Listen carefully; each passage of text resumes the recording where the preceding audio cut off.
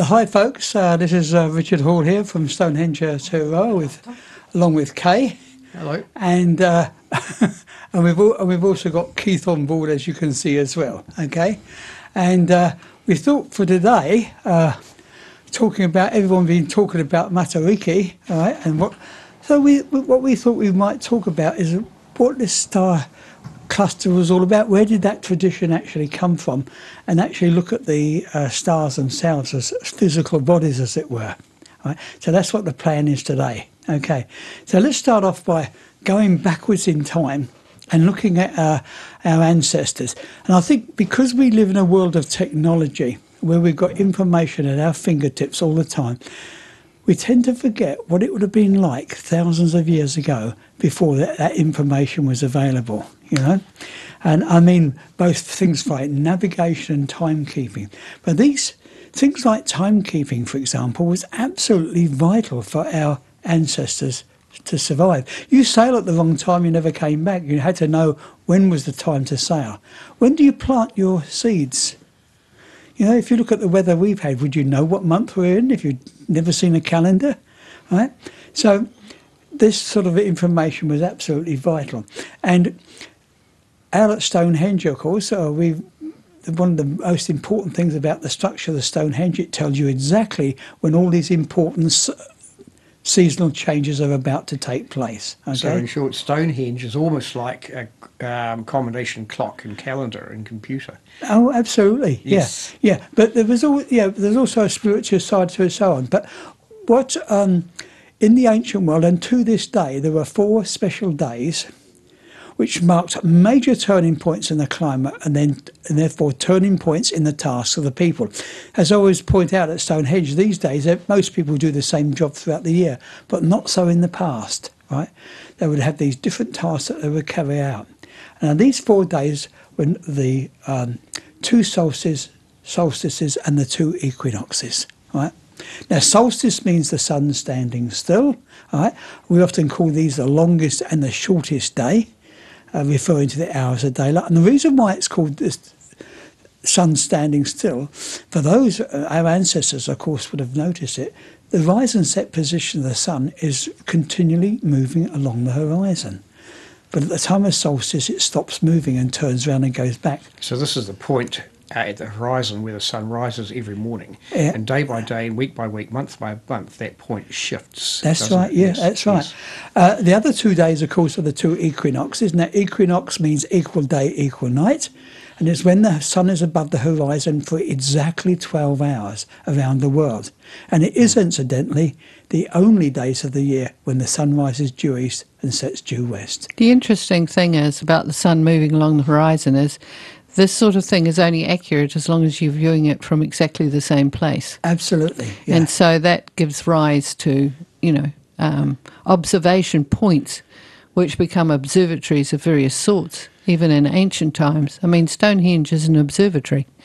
Absolutely. And the thing is that when people come out to Stonehenge and so on, they wonder how similar it is, for example, the Stonehenge in Britain or another one somewhere else around the world. The answer is only roughly, because each one has to be designed for its specific spot on the earth. That's Otherwise, right. It doesn't work. Because you've got a view from that particular spot. Absolutely, yeah. And see those events usually along the horizon. Yeah. We've got hailstones, but in ancient times you were often looking at a range of hills. Yeah. And it was certain points on that you noticed, or the shaft of the sunlight at a particular time. And of course, the other thing people often ask me about, so when they built the stone circle, and I said, well, originally what we do know is long before the stone circle was built, there were wooden circles. And these wooden posts were put down from an observational spot, which you could observe these exact moments when the seasons were going to change and so on. And then later, they were replaced by stones. Right? That's the way in which we know it now works. Anyway, these 4 days became the original holy days. And that is where your word holiday comes from, because no one worked on a holy day.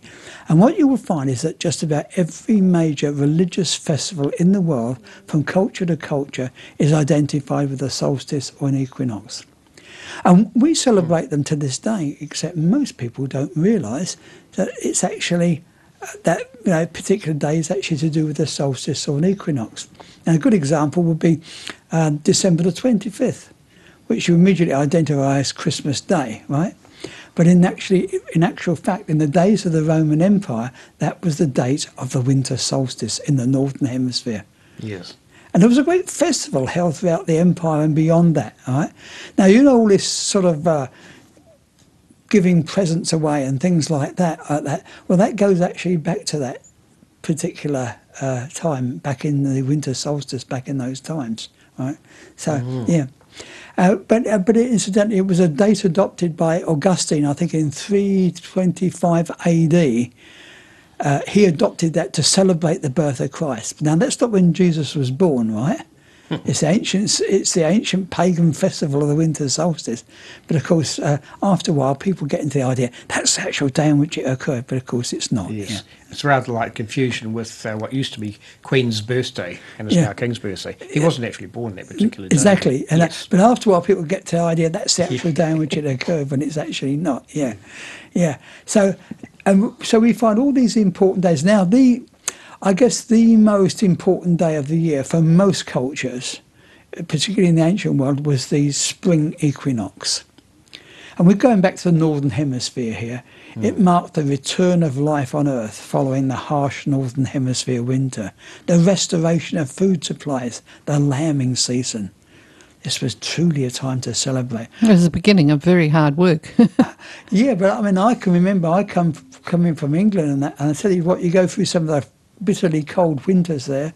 And remember, your ancestors couldn't go down the shop and get some tucker when they needed it. All they had was what there's already stored. Your food would be running out. So when that time came, when the cold weather would begin to disappear and you could plant and stuff would grow, it's all It's a important. tricky time, though, because you also tend to get late frosts and things. So you find in a lot of these ancient cultures there are also ways of predicting that you are about to get a frost that day. Yeah. And but this great festival we know in the Western world as Easter, right? Now, if you've been brought up in a Christian society, you probably almost immediately identify Easter as a Christian festival. Because I always say to people, what have Easter eggs and Easter bunnies got to do with it? And the answer is nothing, you see, because people have been celebrating Easter thousands of years before the coming of Christianity. And I think you can probably all remember as kids painting little eggs. Yes. You've all done that. Yeah. It's such a big tradition. I don't know if people realise that's a tradition going back thousands and thousands of years, okay? And the word Easter comes from Eostre, who was the Teutonic goddess of fertility, right? And the Easter eggs were her gift to people, because the hens started laying again after the harsh winter, and the Easter bunny, and that's her symbol of fertility, okay? Yes, because rabbits breed like rabbits. Exactly. Yes, exactly. Yeah. And hey, folks, and I should remind you a couple of other things, how things get misinterpreted. I love to have a room full of people and say, okay, how many of you are pagans?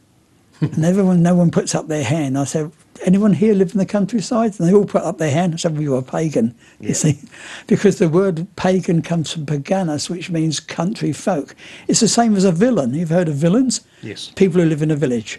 So if you live in a village, you're a villain. It might be true. I know. But this all comes that when Christianity spread throughout Europe, they had their powers in the cities. They could turn those into Christians, but not the pagans and villains out there who carried it on in the old way. So we're thinking about that. So now, as I said, the spring equinox was the most important day of the year, right? But long before stone circles were built, people needed to know when the spring equinox was actually going to occur. And I'm going to take you back now 5,000 years in time. And we know that there's what we call the 4 pillars of heaven. And these are actually, for those of you watching this on TV, you can see an Egyptian monteith up there. And you can see That's Dendara. Yeah. And you can see the 4 pillars they're standing up there. And these 4 pillars mark 4 important times, okay? They mark the equinoxes and solstices. And there are 4 bright stars.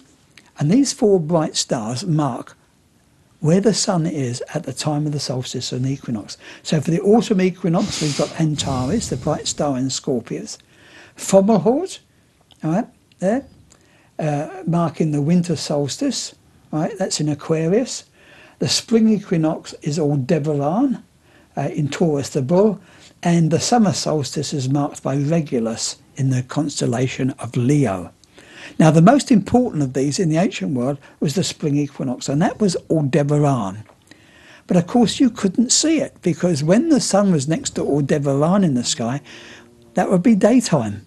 But what our ancestors could see was this. As the sun moved to Aldebaran, the tip of the bull's tail came above the horizon, all right? And that tip of the bull's tail is Matariki, the Seven Sisters. It's up the other way in the Northern Hemisphere. Yeah, that's right. There's the Seven Sisters there, which mark the 4 pillars of heaven, all right? And so this was a tradition right the way around the world that they were looking for. And you've got to remember, if a group of stars rises up at a certain time, marking a major time change in the climate, that is going to be important to people around the world. Yeah. Again, you have to remember this is as important to ancient people as knowing the financial reports of today. It's quite critical to your survival to know these things. And this is why there was so much emphasis put on things such as the rising of Matariki or the Pleiades. Don't let's relate these to financial reports.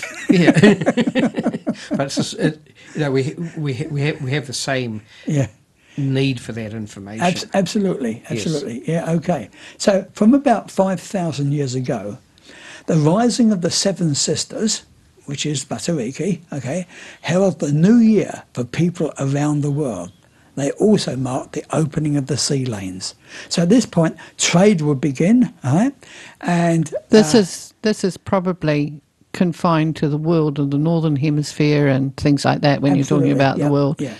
Although, you know, it later on with travel it becomes southern as well. And we always tend to think things have always been as they are, but in fact, up into 1754, something like that, the new year in Britain, for example, began not at the 1st of January, but in the Ides of March. Yeah, we all know poor old Caesar got done in on the Ides of March. That's right, yeah. That's right. And it was that important. But all these sorts of things, of course, create enormous problems for historians. Because when you find an ancient manuscript and it says this has happened on so-and-so's date, whose calendar they're using, almost certainly is not ours, all right? So you have to go back and try and find out which calendar they were using and so on and so forth. And you have to reset the sky to what they were looking at. That's right, yeah, that's right. Okay, so what happened is these stars were also known for navigation reasons as the hen and chicks, the sailor stars. Because when they came up, it was safe for the sailors to take the ships out and trade across the world. Then 4,500 years ago, the migrations into the Pacific began. And those people took these traditions with them. So to this day, down here in Aotearoa, we say the rising of the Seven Sisters, Matariki, marks the beginning of the new year, or is the herald of the new year, all right? And Matariki, incidentally, means little eyes. Yeah. Because the stars just seem to be forever, a lot of cultures contain some reference to the fact that their ancestors are represented by stars or are the eyes of the ancestors looking down on them. Yes. Now, shall we carry on, or do you want to play us a little tune? Or you play us a tune at the end? Oh, we can do that at the end if you like, Okay. Richard. Yes. Okay, so... Because I'm fascinated by what you're saying here. Yes. Well, okay, so let's have a look at these stars themselves. For those of you watching on TV, because it's a beautiful photograph, and it is a photograph of these. It's not what you can see with the unaided eye. That beautiful nebulosity around them is something you can only see in either a very big telescope or when you photograph. So let's have a look at what the stars and these particular stars are about themselves, okay? So, first of all, they're not visible in the sky at the moment. You have to get up early in the morning to have a look at them. And on our star chart, we're looking due north. And if you look due north in the early morning, just before the onset of dawn, you will see the great square there. It's dead easy to pick out, all right? And rising up in the northeast is Matariki, right? This is another instance in Maori astronomy. Some of the Elston Best refers to the Maori that he talked to, talking about the hot stars and the cold stars. If you get up in the early morning to see Matariki, you will realise why they call them cold stars. Yeah. And when you get up in November, you look in the evening sky, which is nice and warm, you can see them as hot stars. That's right, yeah. Okay, so let's have a closer look. Right now, they're called the Seven. We know them as the Seven Sisters. They're known as the Pleiades from Europe, and that's really the main. Astronomy tends to use those terms. That's the default name. Yeah, it's the default name. Japan, Subaru. Yeah, that was four car companies that combined together to make Subaru or Subaru, and that is why the Pleiades are on on cars, their cars. That's yes, yeah. And then you've got in India, they're known as Kritika, okay, which is represented as one of the great gods there, doesn't it? I'm not too sure of that one, Richard. And of course, known as Matariki in Polynesia. Okay, so. But anyway, to look at the traditions, we have to go back to what they looked like long time ago, to the Northern Hemisphere, all right? And each of the Seven Sisters has got a name, all right? So we'll bring them up. There's Alcyone there, Merope, Electra, Maya, Sterope, Taygeta, and Seleno, all right? Those are the Seven Sisters, okay? But if you look at this, there's at least two other bright stars that you can see. Well, because some people say, well, I can see more than Seven Sisters, I can see 9. Well, with the unaided eye, you'll see anywhere between about 4 or 5 and 9 stars. I tend to see between 5 and 6. Yeah. On a good night, naked eye. Yes. Yeah, okay. But the other 2 bright stars are actually is Mum and Dad, okay?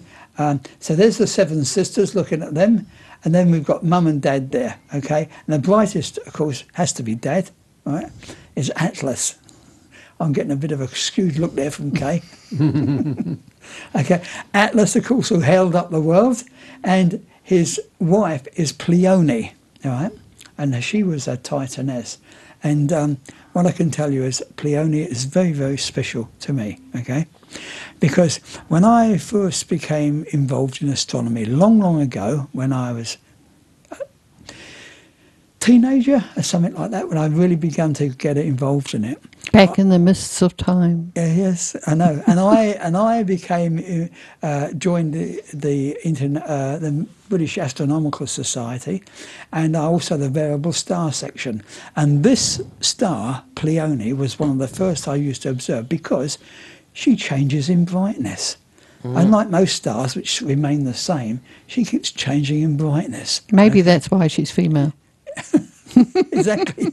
Okay, so now for those of you watching this TV, you can see how the cluster it is now. Watch what will happen. This is what happens every now and again. Boom. Suddenly Pleione brightens, and so she's as bright as, or even brighter than Atlas, right? And then she fades away again. Bear that in mind, all men.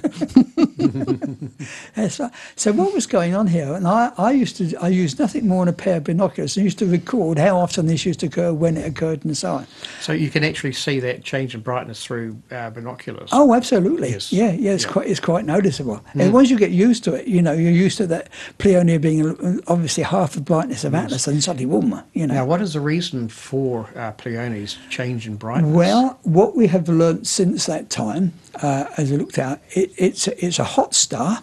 Its distance, as I put up here, is 440 light years, and it's 231 times brighter than the sun. But it is also rotating very, very rapidly. In fact, it's rotating so rapidly. If it rotated much faster, it would disintegrate. And it ejects, every now and again, you get enormous eruptions on the surface of the star, which then throws stuff out into space, all right? Sure. And that's what you're seeing, is these big eruptions that are taking place on side of this star. Yes. So, So these variations in brightness, they're regular. no, they're not. They're not. No. Right. No. So, sometimes when we look at stars, some stars are what we call variable stars. They pulsate, and often they can be very regular. But this eruptive star, no. It doesn't seem to be any pattern. It can go for ages and bang, it happens, and Yes. then it could go again in a week's So it's time. unpredictable. Yeah, it is unpredictable. Yes. And that's what we discovered from the observations that I and others made of that star. You know, the pattern. Back of in the, your teens. Yeah, that's right. Yes. Yeah. In the And 1890s. Yeah, Yeah. that would be young teens. No, about the 17th century, mate. Yeah. I think to learn from that is that everybody can be involved in some important discoveries. It's just a matter of being really, really consistent and watching for a long time and recording. Well, when Yes. when I was back in England, you know, when I was young, I mean, I couldn't afford a telescope. Well, I had a pair of binoculars. I was amazed at the amount of things I could see and the work I could do with just a pair of binoculars, and also working with other people. Yeah. So the answer is yeah. There's a lot. Yeah, you can start from scratch Yeah. and still make a really good contribution. Yeah. Oh, because the universe is so big, there's always something new to learn, and so on. Yeah. Okay. So now you can see why Pleione is so important to me. Okay, to this day. Okay. She's rather good looking, isn't she? Yes. Yeah, she's turned around. Yes. She looks rather alluring. Okay, and I always call this the Jurassic star cluster, right? The cluster, as I said, is 444 light years away, and it contains over 800 stars. Now, this means that these stars, by a cluster, they're actually physically bound together, and this is because they were formed together. Now, if we take the same region of space near the sun, right, we find there's only a tenth the number of stars, right? All stars are formed in clusters, but eventually, with the passage of time, they disintegrate. And when we look at the Seven Sisters, or the 9 bright stars there, we're just seeing the brightest stars in this cluster of hundreds and hundreds of stars. Its radius, as I said, is 17 light years, right? And its age is 115 million years, which takes us back to the Jurassic period, all right? So if you were living at the same time as the dinosaurs in the Jurassic period, you could have witnessed the birth of this star cluster, okay? Yes. And indeed, we see them, right, way, way back in time as well, okay? So, Because of their distance. yeah. Yes. Yeah. Yes. Now, that haze around them is actually nebulosity, is gas and dust, which is simply reflecting the blue light of the brighter stars. And it's quite extensive. I'm showing you on TV here different images done through big telescopes looking at it in detail. It looks quite stirred up, doesn't it? Yeah, it does. And it used to be believed that this stuff was the raw material from which these stars were formed, but it turns out no. The cluster simply collided with a gas cloud and it's illuminating it, right?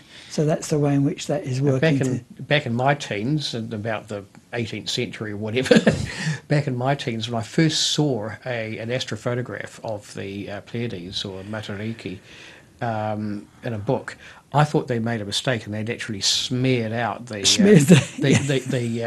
photo when they Like when they bad photography. exactly when they printed it. Yeah. And then of course I had to read read the explanation, and as you say, it does look like these stars are actually moving through a cloud. Yeah, they are, yeah. Now, just to finish up by talking about the brightest star in the group at all is Alcyone, all right? And it is, in fact, a binary star, 2 stars orbiting around each other, all right? And they're very, very hot. And there are actually 3 other stars with them as well. So it's actually a cluster of itself, 5 bound stars. And the total energy output of the Alcyone is 2,030 times that of the sun. And that's why it's so bright, right? That distance, yeah. That's powerful, yeah. Yes. Anyway, so there you are. That's what the Seven Sisters is actually all about, and where Matariki initiated from, okay? Now, just briefly, before we get a little bit of music, just to mention to you that Stonehenge is open weekends at the moment from 10 a.m. to 4 p.m., all right? and there's guided tours, and also we can take you a tour of the stars as well if you want to do that, but they have to be booked. Okay. So anything to add, Kay? No, we're just Okay. looking forward to seeing you, because one of the great joys of running Stonehenge Aotearoa is meeting all the people who come in and chatting to them. Right. Keith is going to finish off a little bit of music. Yeah.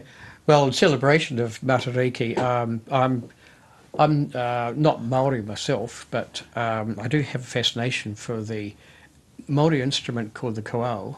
I forgive my incorrect pronunciation, but the koau is the little flute that the Maori are quite famous for. I've got my Irish whistle here, and play a little piece that incorporates the warble or the vibrato of playing the koau. So this is what it sounds like.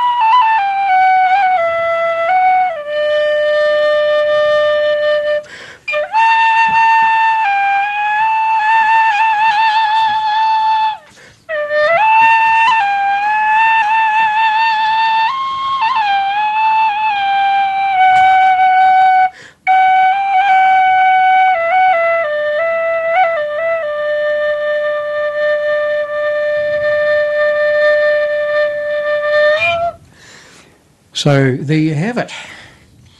That's the celebration of Matariki.